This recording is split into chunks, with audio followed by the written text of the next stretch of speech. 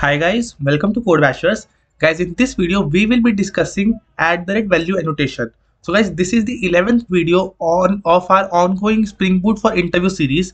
If you are a beginner in Spring Boot or you are preparing for the interviews for Spring Boot, then this playlist will be very much beneficial for you because we have covered around 10 annotations till now. We are slowly moving towards advanced annotations. So if you have not subscribed channel till now, please subscribe it and do watch all the annotations discussed till now, as they are very much important and they are the backbone of Spring Boot. Okay, so if you have seen all the 10 or 11 videos, 3 to 4 more videos in this particular series is remaining, then 50% of your work in Spring Boot is done. After that, what I'm planning to start uh, a project based series of Spring Boot. Okay, so if you're not subscribed this channel till now, please subscribe it, because every day you will be getting notifications on new videos that we will be making.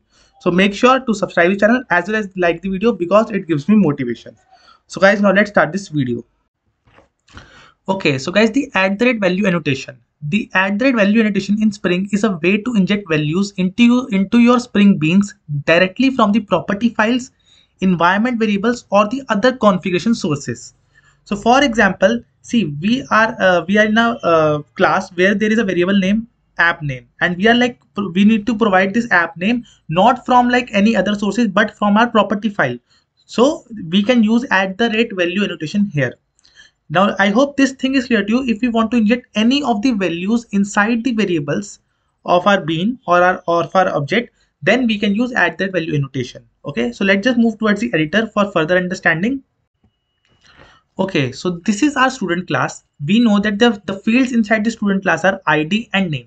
Now, when we want that, okay, so when we are getting the object of the student class by Spring, we want that name should be default.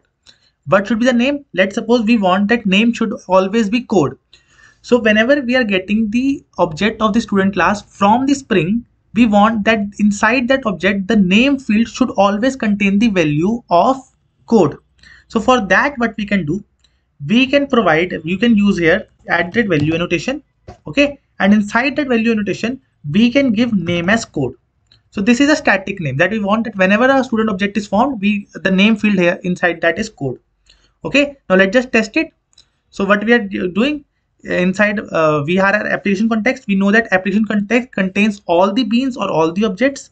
So we can ask our application context, okay, to give us the bean with the name. What is the name of that class? Student.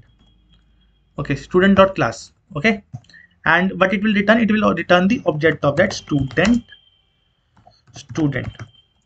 Okay, and let's just say here we want our ID also, that the ID should also be 1. So @ID, oh sorry, not. So again, our ID value should also be 1. So let's just give our ID value as 1 here. Okay, so now what we'll do, let's just simply print our student class. So system .out.println, and we will just print student. Okay, student class we will be printing. Now let's just do nothing, just simply run the okay, so the application is running, and you can see here that we have got the student object here, and with the ID 1 and with the name code. So let's just change, first of all, let's just change here ID, let's just give us 6, and name should be Code Bashers.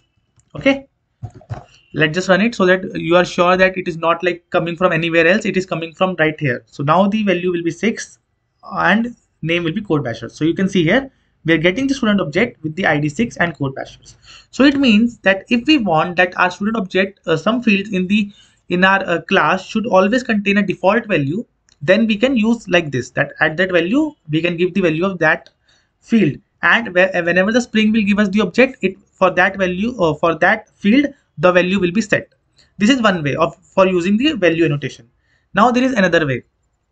So let's suppose we define some values. Okay, we define some values in our property file, that is application.yaml file. It can be your application.properties file also, but I am using application.yaml. It's just the difference of syntax, nothing else. I want that I will give here a, let's just suppose field name I am giving here. Field name is, okay, app. In app we are using what was that name? So app name, not app. Let's just give a student. Okay, let's just use student here. Student. Okay, in that we are using, okay, student name, and the name is code bashers. Okay, this is the name, and that student ID is 1. Now we want to use these values at that places. So again we will be using the at that value annotation, and but inside that will not give us the default value like we were giving 6. So for ID, what we'll be doing, we will be using a dollar sign here.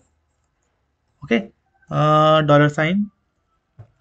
Okay, dollar, and we will be giving the field name from the property file. What will the field name? Student common student dot name. Sorry, student dot ID. So this is the field name, student dot ID. Okay, this is the field name.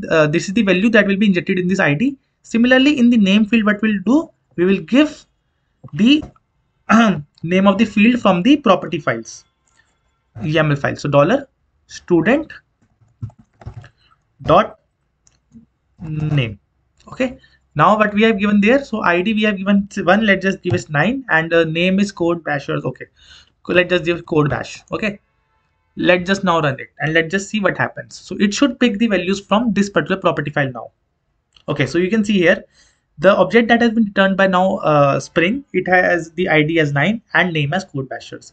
So by here we have confirmed that if we want to give default values to a particular field, that every time an object is formed, those field values should be default, it should remain same. Then also we can use at that value notation, as well as if we have defined some of the field, we want that some of the field values should be coming from the property files and not like we are just giving the default value.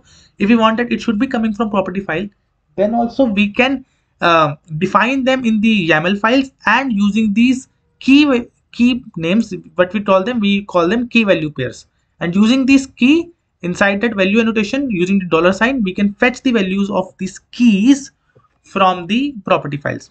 So I hope now the use of at that value annotation is clear to you. If you have faced any doubts till now in entire series, you can always write in the comment section.